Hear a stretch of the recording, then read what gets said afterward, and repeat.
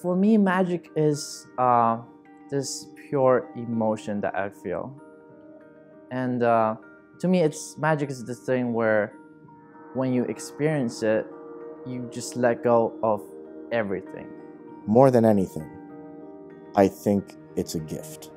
I think it's something that we should share, we should take pride in, and that we should work to get better at so that we can share better things and better experiences, better memories, give better memories.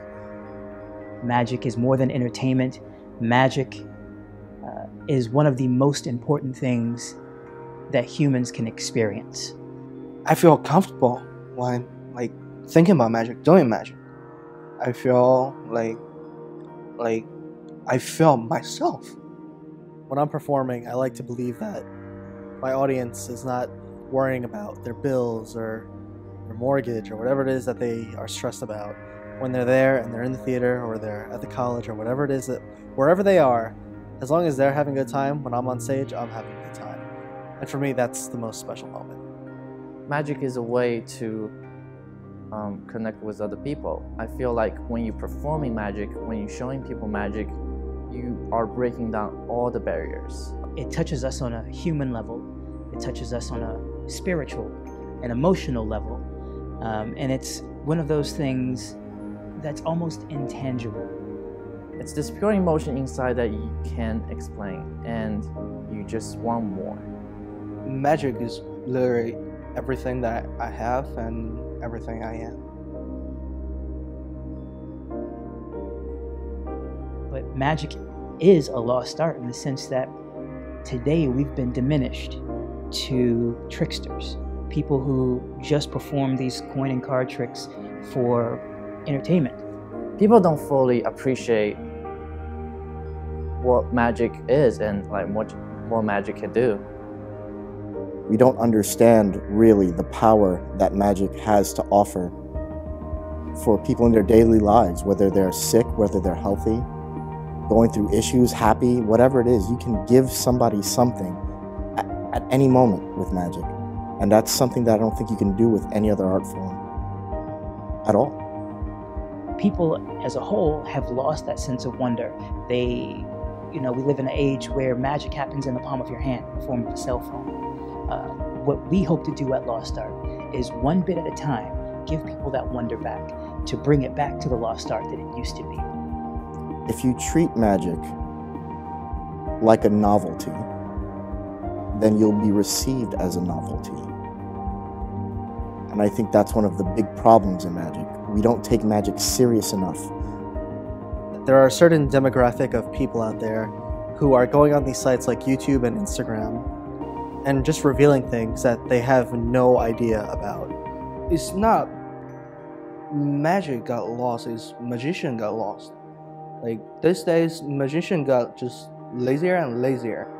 And because today's technologies, we can find the secret of a trick so easy. So everyone, I feel like magician just got lazier. They're revealing tricks that they see on TV or that they see on shows like America's Got Talent. And, they see views and they see dollar signs. Because nowadays, people know that you can monetize eyeballs. I saw someone just go to a magic shop and pick up a few tricks. They never did magic before, but they just went there, pick up a few tricks, and they start booking shows. That's bad. But I feel just magician is lost, so that's make the whole art get lost.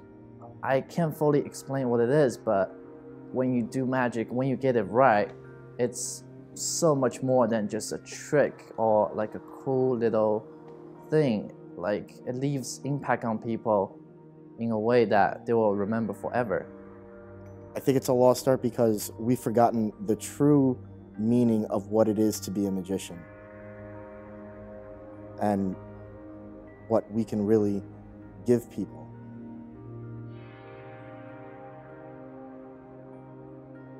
In the core of it, it's seeking this connection between different people. just 20 years ago, we were in a situation where in order to connect with another human being, you had to go to a payphone, drop in a quarter, and wait for an operator to connect you to a person, or you could do it in your home a few years before that.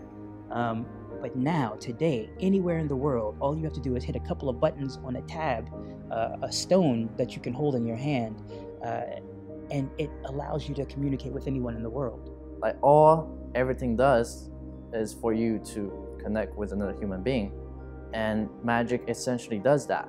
So it doesn't matter how many years from now, magic will always and still be relevant.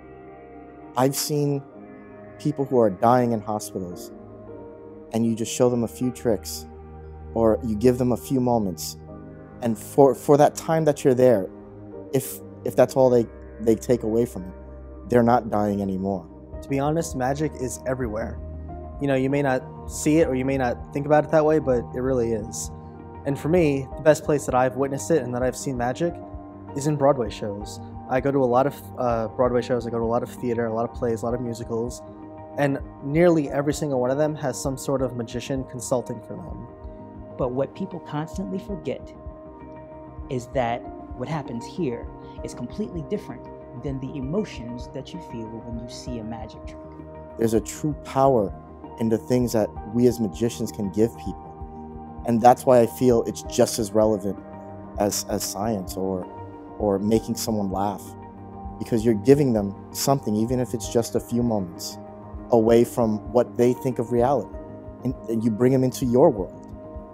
And I don't know too many other art forms where you can walk around with that kind of power and share it at any moment. We as magicians have to remember those moments, think back to the first time you got fooled, and try to replicate that for our audiences. That's how we keep magic relevant. That's how we keep magic alive.